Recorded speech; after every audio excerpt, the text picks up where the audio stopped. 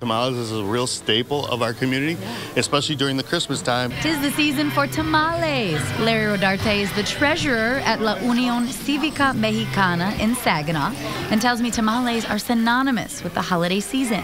We really, as an organization, the Unión Cívica Mexicana, we're celebrating 75 years in the community of Saginaw, and it's part of what the founders started in 1945, and that was to showcase our culture and heritage as Mexicans and Hispanics assimilated into Saginaw. They wanted to make sure that they didn't lose the language or the culture or the customs, and so that's what we're doing here. We're trying to make sure that we keep the traditions going.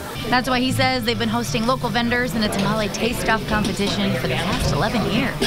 We are showcasing them today here, and we got 8 different tamale makers who you can come in, taste each of the samples from each of the vendors, and then vote who makes the best tamales so that they get the distinction of the best tamale makers in Saginaw.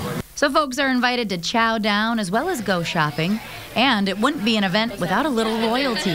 I am La Reina of the Unión Cívica. This is my court, Gabby and Marisa. Alejandra Fulgencio is this year's queen. She says events like this help fundraise for their future. There is a 50-50 today. It pretty much sponsors our scholarships, which is, so we have a year of our reign, and throughout the year we fundraise for our scholarships at the end of it, which we will receive. So get a ticket.